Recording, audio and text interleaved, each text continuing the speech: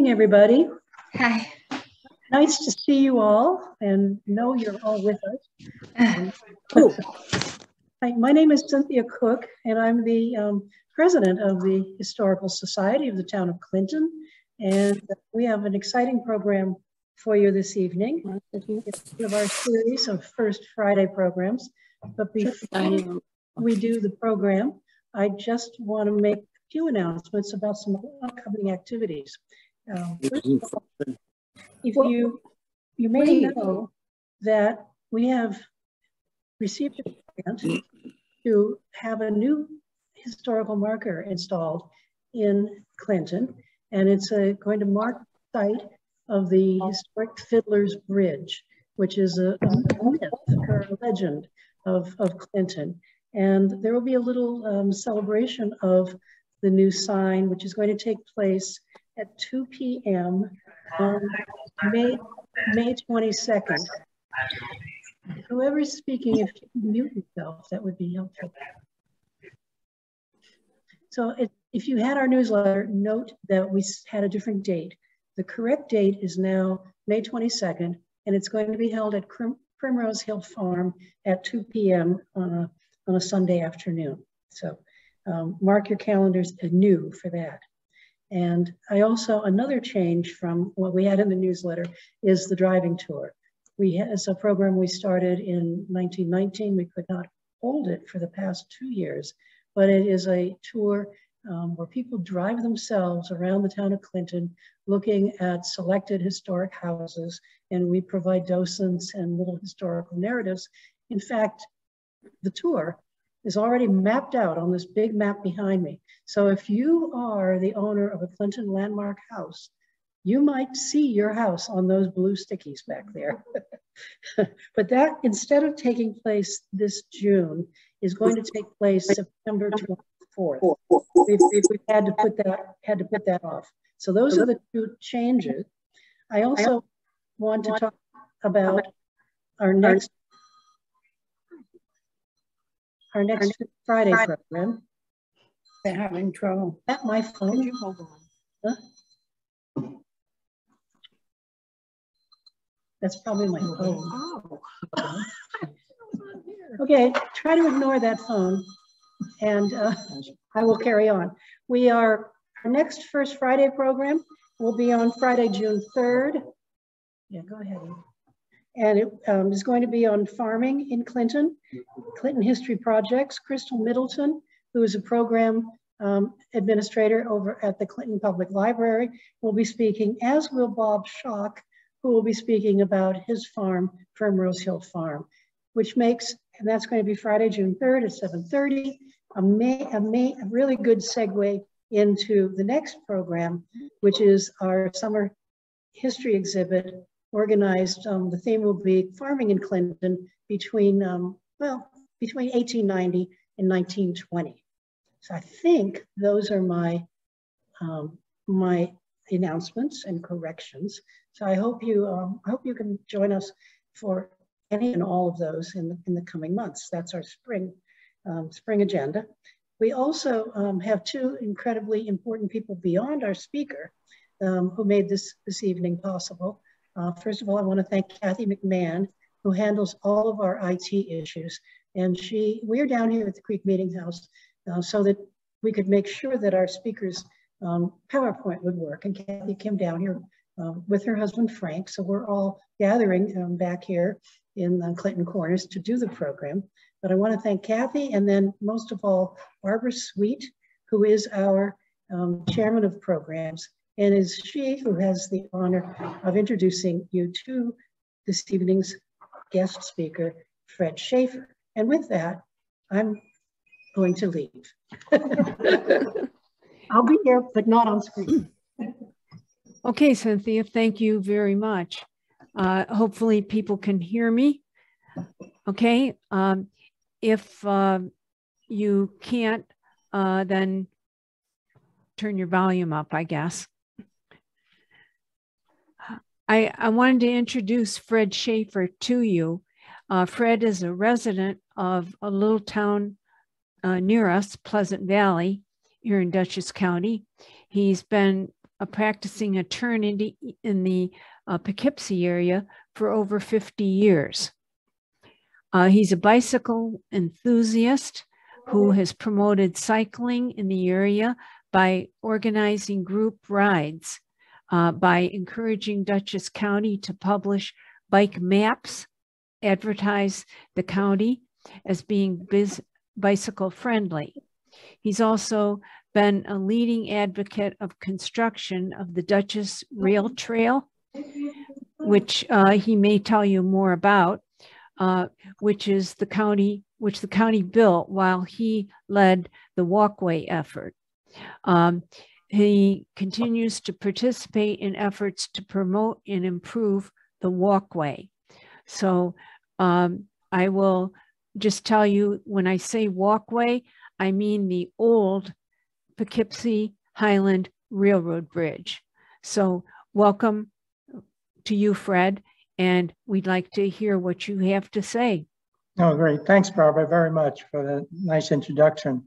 And I recognize a lot of faces out there, so I hope I can give you some more information about the bridge that you might know already.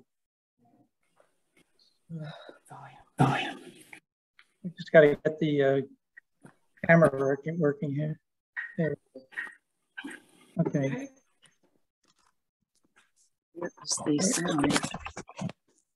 Can you hear me?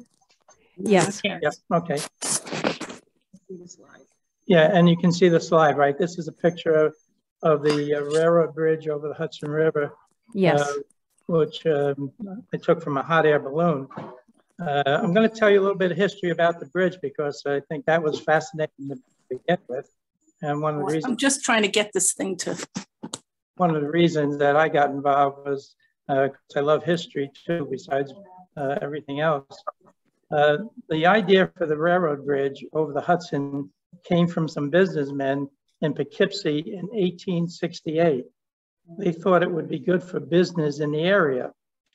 They formed the Poughkeepsie Railroad Bridge Company in 1871. It took 17 years for it to be constructed. It's almost about as long as it took for us to get the walkway done. I took this photo from a hot air balloon. It shows that half of the bridge is over Poughkeepsie.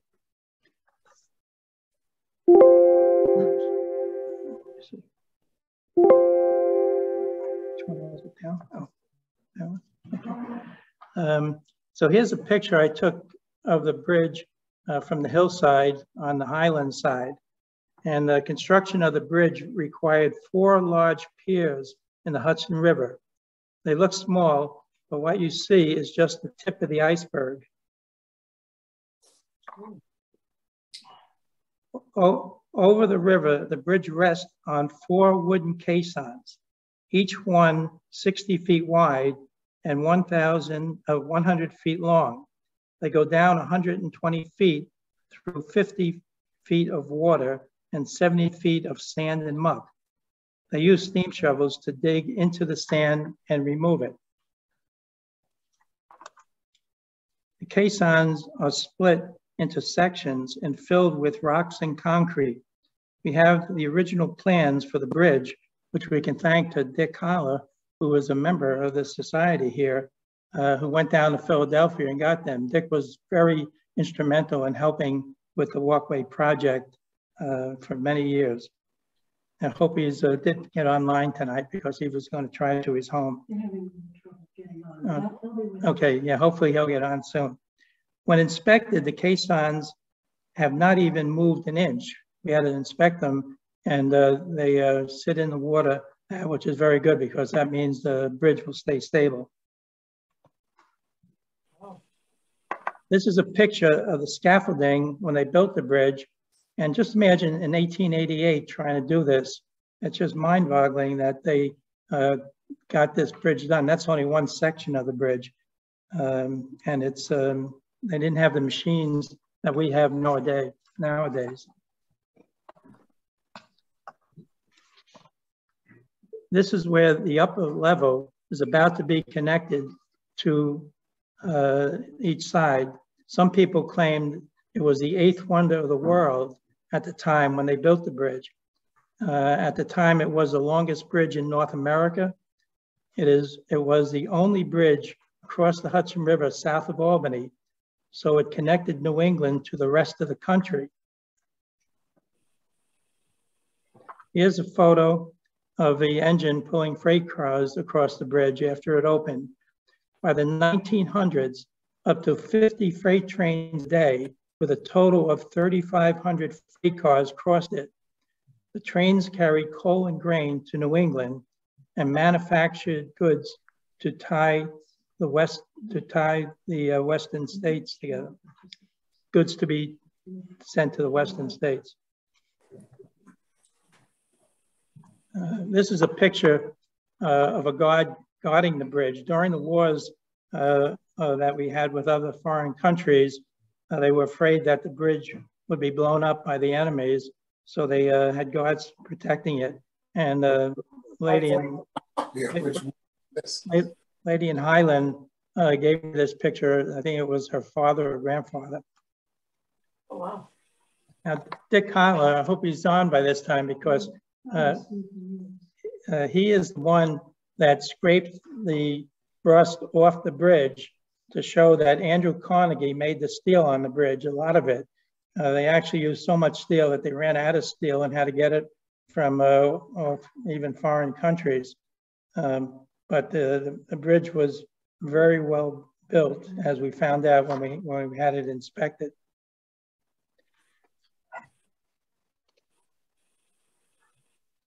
This photo is when the bridge burned in 1974. In the 1950s, the interstate highway system made use of trucks to ship goods in the country more economical than the use of freight trains. So train traffic dwindled down. The New Haven Railroad, who owned the bridge in the 1970s, went into bankruptcy. By 1974, only one train a day crossed the railroad bridge. On May 8, 1974, a fire broke out due to sparks from the brakes as a train went down the grade into Poughkeepsie. The fire burned about 1,000 feet of the tracks over Poughkeepsie, closing it to train traffic, ending 85 years of continuous use. Plans to repair and reopen it never materialized, and the bridge was totally abandoned and sold to investors first and later to a railroad buff.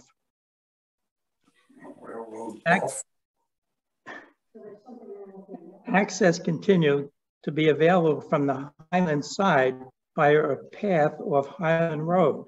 Not many people knew about it because it was in the woods. On the Poughkeepsie side, all tracks were removed, and it was fenced off at the Washington Street entrance so that no one could go up on it.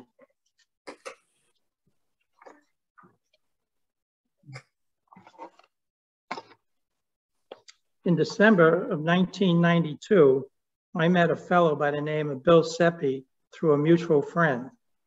For a year or so, Seppi, a Poughkeepsie resident, had been promoting the idea of renovating the railroad bridge over the Hudson River into a walkway for local people to have access to it in order to enjoy the peaceful views. And he really meant local people. He did not want many people to be using the bridge because he liked to have it nice and quiet up on the bridge. I told him I was interested in his project and volunteered to help him. A few weeks later, he took me out on the bridge, which was accessible from the Highland side. This is what the bridge looked like in January of 1993 when I first went up on it with Bill Seppi. And as you can see, it had some weakness in it, and that the wooden sides were rotting away, and in some places the railings were dropping off and that. So it wasn't very appealing at that time, and it was very scary to walk out on it. Oh, well, for that. Mm. This view is of the Hudson River looking north from the bridge from the bridge. And as you can see, it's just beautiful, even in the winter time. This is a view looking south from the bridge. When I saw these views of the Hudson River, it took my breath away. Just like when I bicycled through West Point often and stopped to look at the view of the Hudson River. In those days, I'm talking about when I went up on the bridge back in 1993 and 4, bicycling was my main hobby. Every year I organized a 40-mile ride from Beacon to West Point and back. When we reached West Point, the view was breathtaking. I always took a group photo of this view. Now I wanted everyone to be able to see these views from the railroad bridge too, not just local people as Seppi wanted. I wanted it to be a bike path connected to bike trails on both sides for everyone to enjoy. Girl bikes.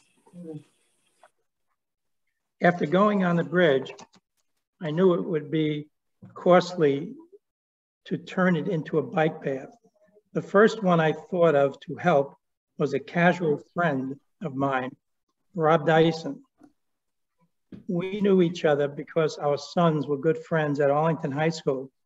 Rob and I coached their Little League baseball team and rode our bikes together now and then.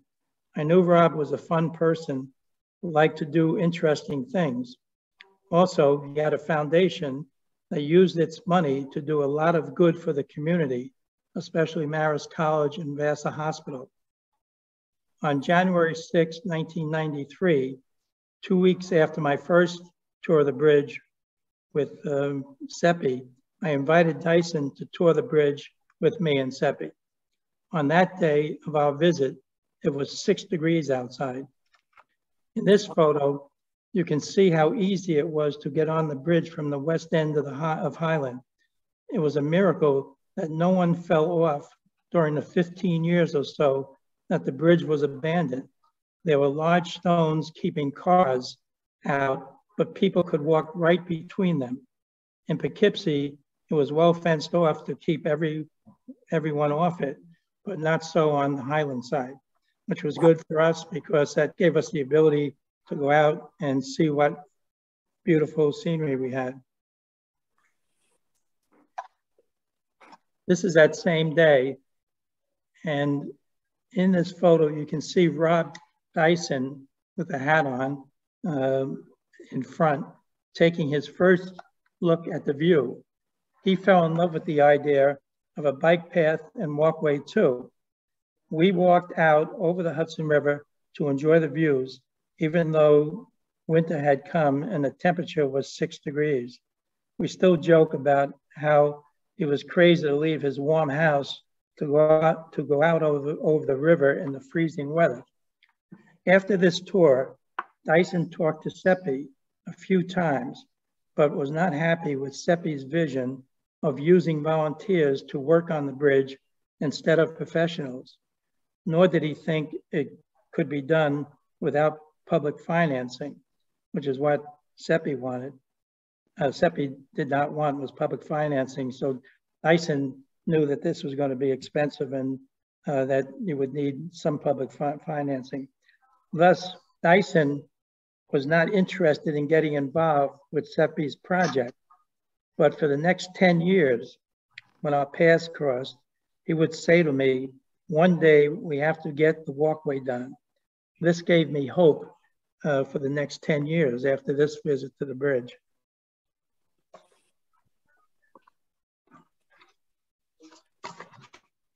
Meanwhile, while Seppi was starting to do things that he wanted to do with the bridge, I decided to stay involved with him and offered to help him with the project, hoping for a miracle to come along, that it would become what I wanted too, with bikes on the bridge.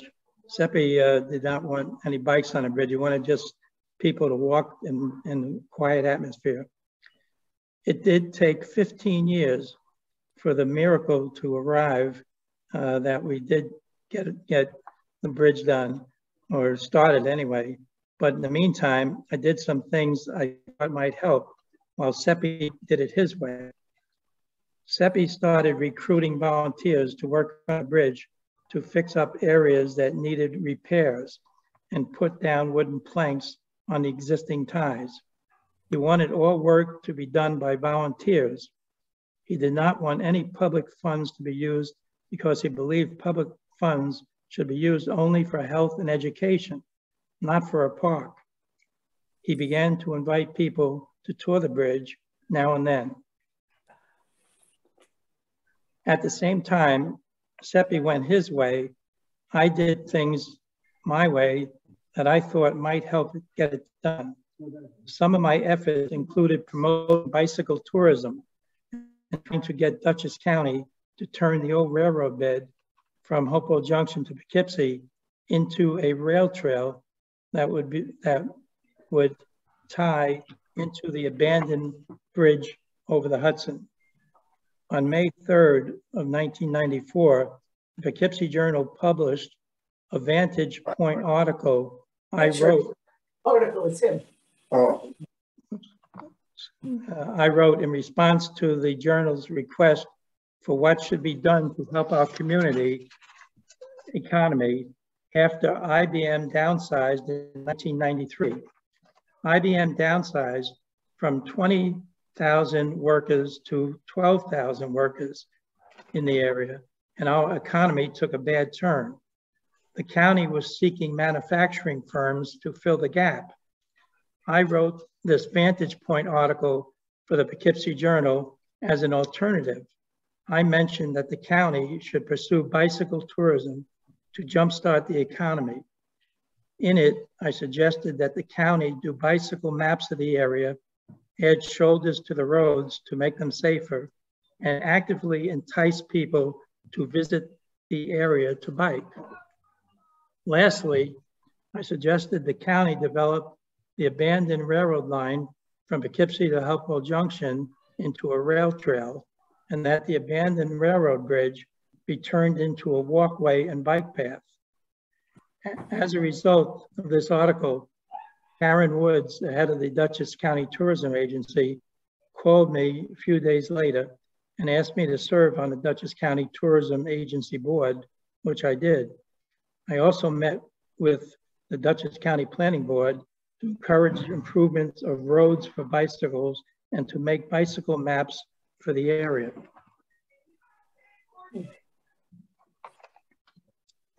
I also did a lot of tours of the bridge after I had been up on the bridge in order to build up support for the Walkway project. I thought if people saw the view, they might realize its potential. This group in the photo are staff people from the Dutchess County Planning Department. Roger Akeley was head of the department and became a strong supporter of the Walkway project and the Dutchess Rail Trail. He thought of the bridge as New York's Eiffel Tower. On March 23rd, 1995, I spoke before the Dutchess County Environmental Planning Council to advocate for a road bed to be turned into the rail trail for the road bed that the one from Poughkeepsie to Hopewell Junction. A Poughkeepsie Journal reporter was there, and he wrote this article, which you can see on the screen. I don't know if you can read it. It's not necessary for you to read it, but just so you know that the Poughkeepsie Journal supported the argument to build a road along the Maybrook right-of-way. Faded over the years as most people realized it would be too expensive. Well, so the plan to build a road would be too expensive. And also most local residents opposed turning it into a highway. And with IBM downsizing from 20,000 people to 12,000 workers, it was not necessary. So the Poughkeepsie Journal agreed that it would be good to turn the railroad bed into a rail trail. In the Poughkeepsie Journal, the next thing is a editorial that the Poughkeepsie Journal on March 29th, 1995, a few days after the prior article appeared, the Poughkeepsie Journal published this editorial, which supported my proposal to turn the Maybrook line purchased by Dutchess County into a rail trail.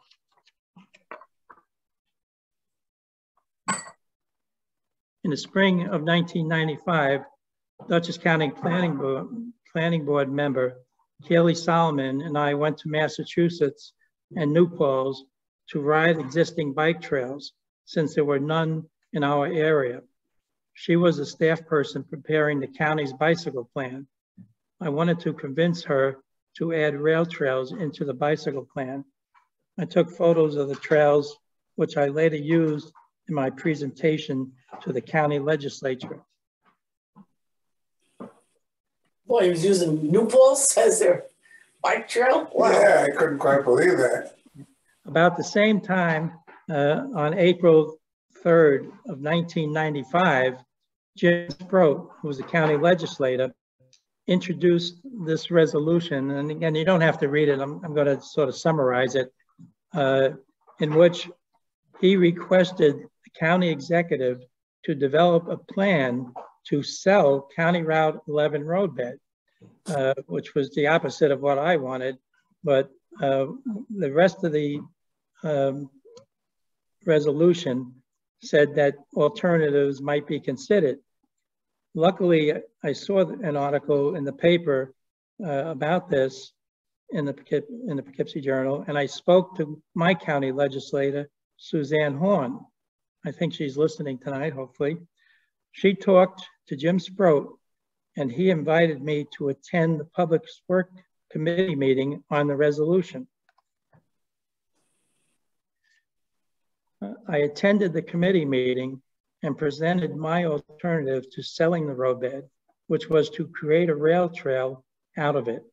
I showed these photos of existing trails and explained why it would be a good idea to convert the Maybrook line roadbed into a trail. Yeah. You can see the Mohonk. Yeah. To my surprise, it was well received. This is what was well received was at the meeting that I didn't expect it to be so quickly received. On April 25th, 1995, I took County Legislator Jim Sproat. He's the one second from the left. I took him on a tour of the railroad bridge and told him about the possibility of connecting the Maybrook line rail trail, which is the one I spoke to about a minute ago, with a railroad bridge eventually. Jim Sproat, after that, supported the proposed rail trail plus also the walkway. Coincidentally, about 10 years later, he became chairman of the New York State Bridge Authority and as such supported the walkway project.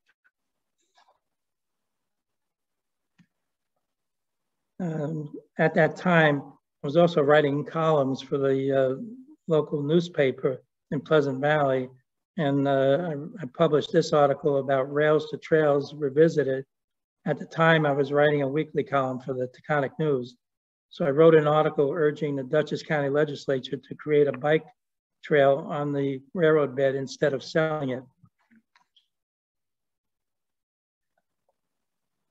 On May 8th of 1995, I attended a meeting of the Dutchess County Legislature and made my presentation to the 35 members to let me create the Dutchess Rail Trail. They voted yes on a revised resolution that the Maybrook right-of-way may be considered for use as an interim basis as a recreational trail. This is instead of selling it. The resolution passed the county legislature by 34-1. My plan was for each of the 4 towns that the trail went through would build the portion of the rail trail that went through their town. 2 of the town supervisors had already agreed with me to do it. On June 1st, 1995, I met with County Executive Bill Steinhaus at his office and told him about my reasons for the right-of-way to become a rail trail. Up to this point, he had been silent with regard to the issue. He told me that the county had no money to do the trail. I showed him pictures of people riding on the Walkway Valley Trail and told him of my plan for each of the 4 towns to do their portion. He agreed that creating a rail trail for the Maybrook right-of-way may be a good idea. He agreed to support my efforts with each town and to allow the Dutchess County Planning Board to help with it. After I had a couple of meetings with the Dutchess County Planning Board with regard to proceeding on the trail, 1 month later, on July 3rd, 1995, this is 3 months after I talked to the Steinhaus directly, I was invited by County Executive Steinhaus to attend a press conference on the Maybrook right-of-way at its intersection with Overrocker Road. At the press conference, Steinhaus announced that Dutchess County would seek funding for and construct the Dutchess Rail Trail from Hopewell Junction to Poughkeepsie. I think he took it over from me because everyone thought it was a good idea. That was a nice surprise and took a lot of pressure off me, which allowed me to stay focused on the Walkway Bridge project instead of doing the rail trail.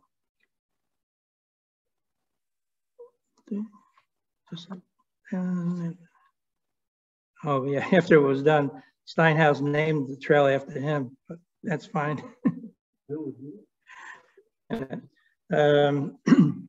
So this is an article from the editorial from the county Poughkeepsie Journal, and in it I've highlighted they agreed that it was my persistence of the plans for the Maybrook Bridge now that the Dutchess County were going to do it, and so I just thought I'd throw that one in.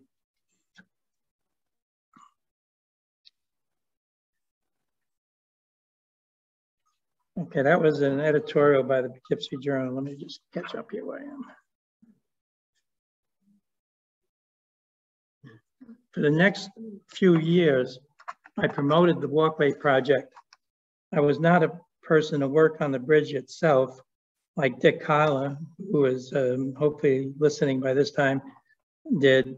So I just talked it up on my travels and brought some groups of people on the bridge to share the view and the idea of a bike and walking path.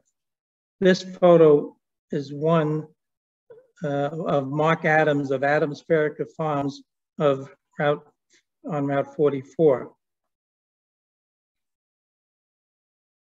On May 10th of 1994, I took Ham and Helen Reserve and their son for a tour of the bridge. They were owners and editors of the Taconic Press newspaper serving rural Dutchess County. My idea here was to try to get as many people behind it and people with some good say in the community to support the project. To sum up my activities, I took for a tour of the bridge almost anybody who was crazy enough to go up on the bridge with me, including this group of local people, most of them from Pleasant Valley, I guess from Pleasant Valley and Poughkeepsie. And you can see we even did trips up to the bridge even in the winter, snow on the ground. Started out with about 5 or 10 people and got up to longer groups of people as time went on. And I always took their names so that I could get some support from them later on. This group is a fellow by the name of Ross Robbins is on the left, and he was the bicycle person for the New York State Department of Transportation. And I took him up and made a plea to him for the walkway and to get his support for the rail trail too. And in the year 2000, my son graduated from Rochester Institute of Technology. After my attendance at the graduation, we did some biking around the area and came upon this bridge, the Pond de Ray Bridge, which was a car bridge over the Genesee River that was converted into a walkway and bike path. For many years, I carried it around with me. And when I showed it to people after talking about the walkway project, it opened up their eyes of some people who could not visualize it until they saw this picture. Sometime during this period, I found this postcard on eBay. It is the Henry Hudson Bridge over the Harlem River in New York City. It was built in 1909 to honor Henry Hudson on the 300th anniversary of his sailing up the Hudson River. It gave me the idea to do the walkway project in honor of the 400th anniversary, which was a few years away. So I started mentioning it, Henry Hudson's anniversary, as part of my reasons for doing the project. We did wind up eventually, many years later, of getting New York State to contribute $20 million to the project for this very reason. This is about 10 years before we actually got into the process of building the bridge.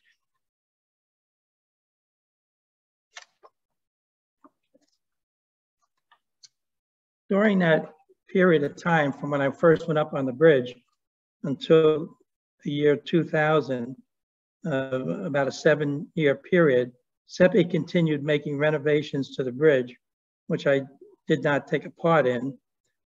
I did become a board member of the Walkway not-for-profit corporation that he formed around 1995. I did help him get insurance for the corporation. In 1998, he also managed for the Walkway Corporation, this is SEPI, to buy the bridge for $1 from the railroad buff in Pennsylvania who owned it. And this was one of the greatest things that Bill SEPI did on the project, because he put the title to the railroad bridge in the name of the corporation. And this was a big turning point in the efforts to turn the bridge into a walkway. These two pictures, this picture here shows some of the work that SEPI was doing. And on the left is Bill Keating, who became a board member later on. SEPI is in the middle. You can barely see him in the background, but they're doing a lot of work on the bridge just to make it safe for people to walk on. And here's another picture of what they were doing. Let me catch up with it. Okay, for 7 years, SEPI continued making renovations to the bridge. Okay, I'm losing place of where I am here.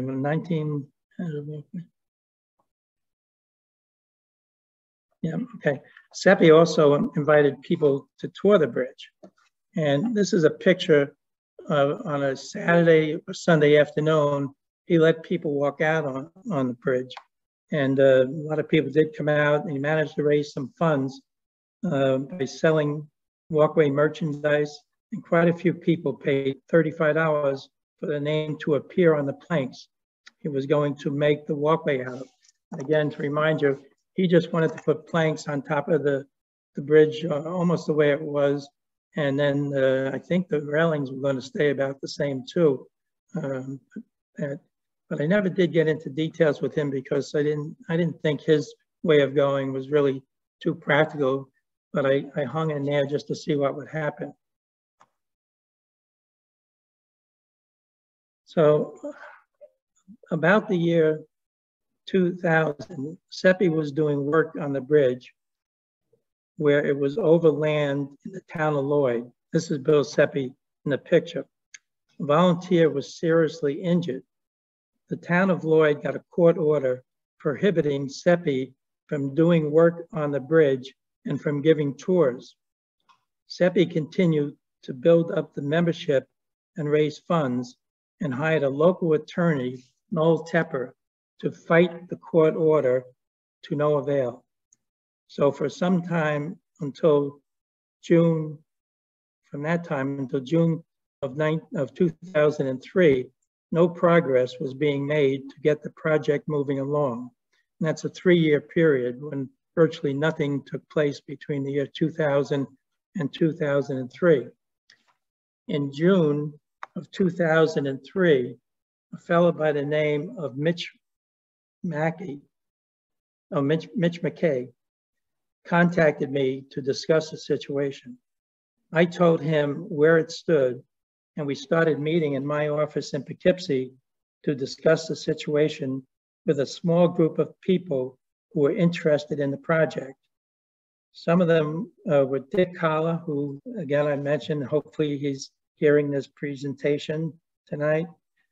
Judy Moran, who became a board member, and she was very active with SEPI, and Bill Keating and Dave Santner are 4 of them. I think there were 3 or 4 others, but I don't have their names here. And we met to try to figure out how we could get the project moving. The group decided SEPI had to be removed as chairman of the Walkway organization. We decided to put up our own candidates for the board of directors to vote on. 5 of the 8 candidates elected asked me to be chairman. When I said yes, SEPI resigned.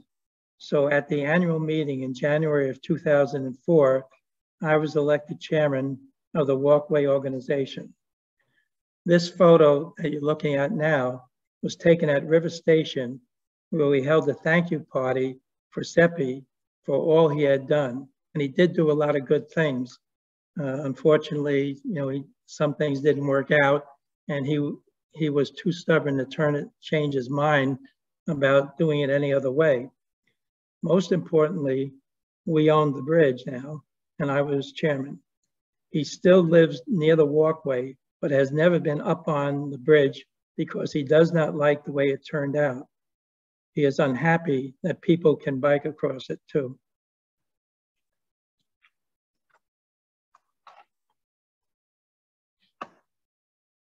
The group discussions revolved around how to get the The group discussions revolved around how to get the walkway project moving forward, despite SEPI's rejection.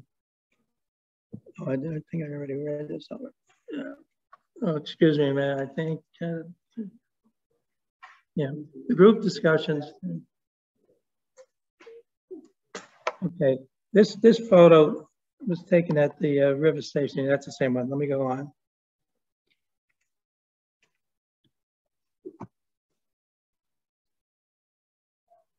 Okay, after I was elected chairman, I stepped in SEPI's footprints to attend the Arlington Street Fair.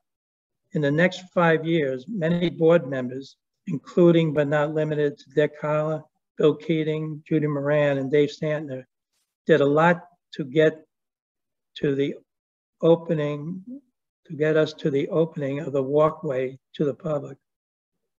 The most important thing I did was to meet with the town of Lloyd and to settle the lawsuit so that we could take VIPs and the public on tours of the bridge. It was important so that we could get a groundswell of support and raise funds. Some of the other contributions were held and attended many meetings with the Walkway Board over a 10-year period, and with the Dyson Foundation and with the engineering firm the board hired to do the project. We took many tours of the railroad bridge with contractors, politicians, potential supporters, and anyone else we ran into. Tours started small and reached 50 or more as we got near construction. We networked with many community groups, chamber events, by carrying photos of the bridge and view from it to show the network and anyone I ran into. We made slide presentations and talked to various clubs, Rotary, Lions, History, Chambers, Garden Clubs, and colleges.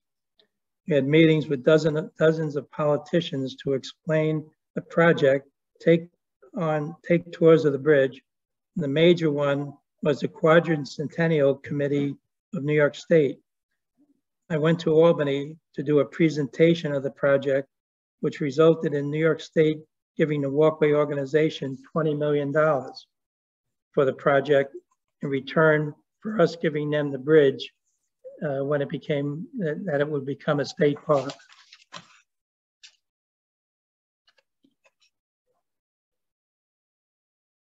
We also took Steve's land, or I took Steve's land up on the bridge for tour. Steve's land was a local legislator who became a big fan of the bridge. Eventually, almost everybody became a fan of the bridge. And one particular person, Congressman Hinchy, was the first one to give us a grant in October of 2004. Hinchy's grant of $500,000 from the United States transportation money for construction of the walkway. It turned out to have a long process to put it together. So we didn't actually use this money in the beginning, but we did use it for putting lights on the railings after the bridge was turned into a walkway. This is another group of people we took up on the bridge, and this was going on for this about a 2-year period after I became chairman. Dick Holler is on the left, and he did a great job of helping us with security on the bridge as we went along. These other people, all peoples who has gradually got behind the project.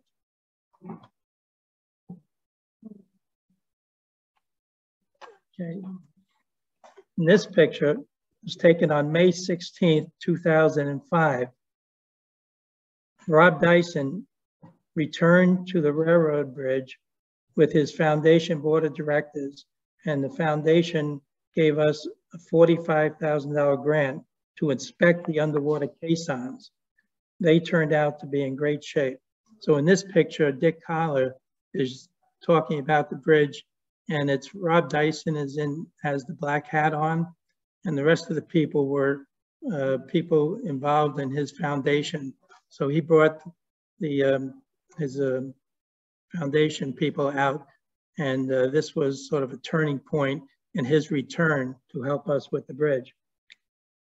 For over a year, myself and other board members worked on raising funds, making contacts with people who might support the project while we waited for the Hinchy money to go through channels to help us inspect the bridge.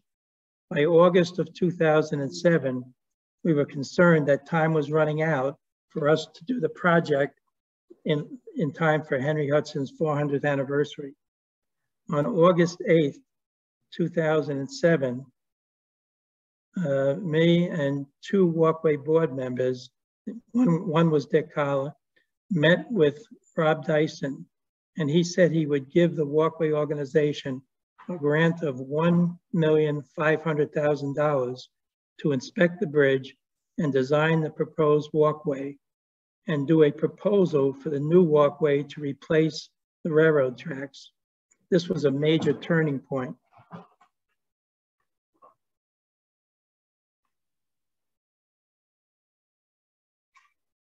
This picture shows how difficult it was to inspect the bridge. The inspection of the bridge cost $1 million. The engineers had to be trained in Colorado for rappelling off the bridge, because they literally looked at every inch of the steel and the rest of the bridge. In November of 2007, engineers started an inspection of the bridge. Here's another picture of them doing it. They looked at every inch by rappelling off the bridge. The result indicated the railroad bridge was one of the greatest structures ever built and only needed $5 million in repairs. The estimate to put a deck on the railings was another $38.5 million. Luckily, the engineers estimated that the cost to take the bridge down would be $53 million. Thus, it would be less money to renovate it than tearing it down. So our proposed renovation made practical sense and quelled a lot of opposition. This is a rendering that the company that we hired to do the work on the bridge put forward. And as you can see, this was done in 2007, and it's pretty close to what the bridge looked like, some differences, what it looks like now, I mean. Okay, during this period of time, we had a lot more people involved in it. This particular picture is of the tall fellow is Peter Bergman, and he was the head of the construction company that we had agreed to use for the project. The lady in front of him became our executive director. Dyson Foundation helped us with a lot of these people to make the contacts with and to add them to our team to get the bridge project done. The lady on the right was the New York State money person that was going to be handling getting us the $20 million. And the lady in the middle with the blonde hair was from the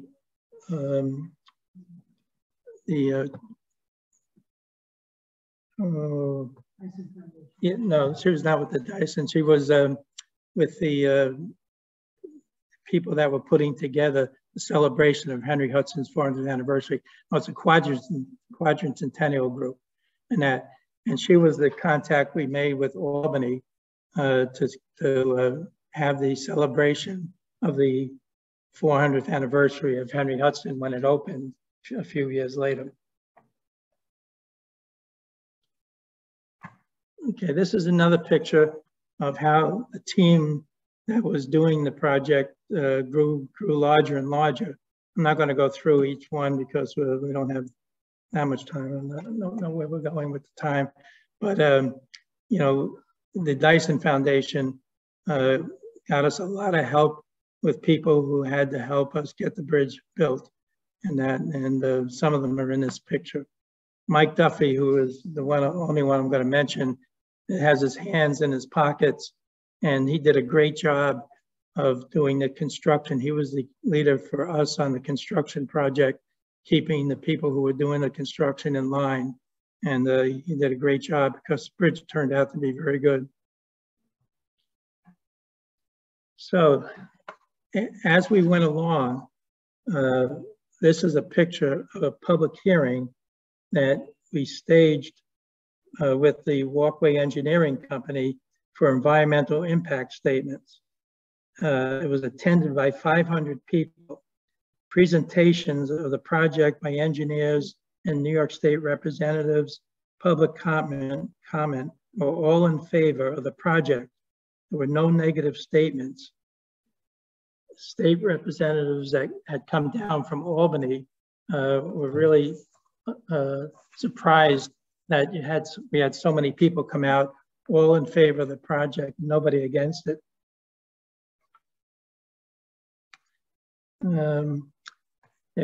This photo, Rob Dyson is on the left.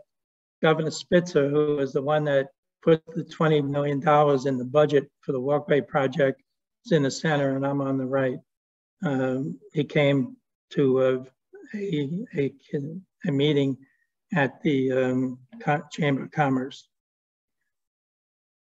This picture is me with United States Senator Schumer, who joined in support of the project after he toured the bridge in April 18 of 2008. He helped us get the 1 mile section of the old railroad bed leading up from the walkway to the east end of the bridge in Poughkeepsie. It was still owned by CSX as we were doing the work on the bridge. We needed it for the entrance where the bridge went into Poughkeepsie and for the parking lot. Schumer also helped obtain from CSX the railroad bed from the parking lot to Morgan Lake, which was still owned by CSX at the time. Schumer was really great in helping out, and It was nice to have him on the team eventually. So by May 28th of 2008, we were all set to get started. And this is the groundbreaking ceremony for the Walkway Over the Hudson project to begin. In addition to the $20 million from New York State, with the help of the Dyson Foundation, we secured about $5 million from the federal government through Congressman Hinchy, and we also got a loan of $12 million from the Ulster Savings Bank with the help of the Dyson Foundation. We raised about $3 million from the community. Total cost of the project was $38,500,000. This is a picture of the people taking everything off the bridge to get down to the steel. So the crane was up there removing rails, removing ties, and the fence.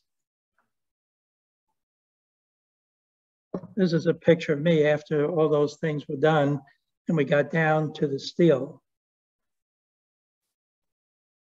You can see in the background, I think there was a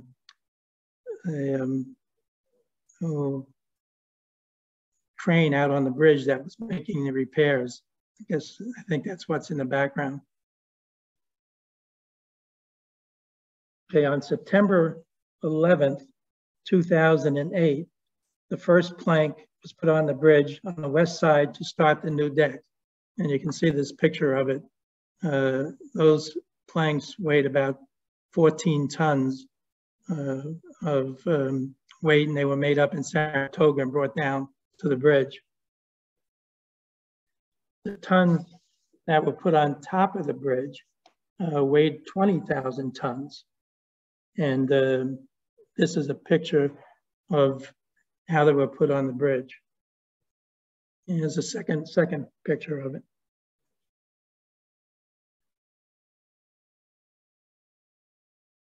There's a picture. They took me up in the crane so I could take pictures of the work that was being done on the bridge.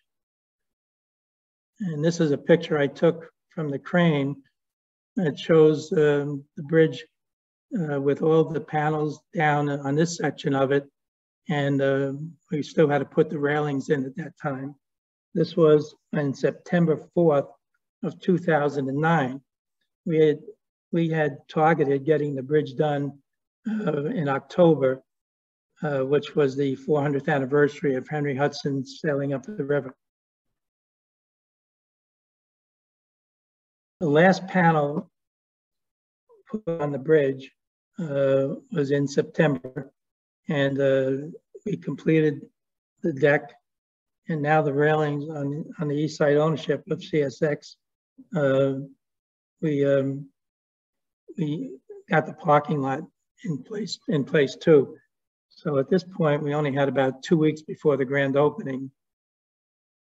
We made it, and this is the grand opening.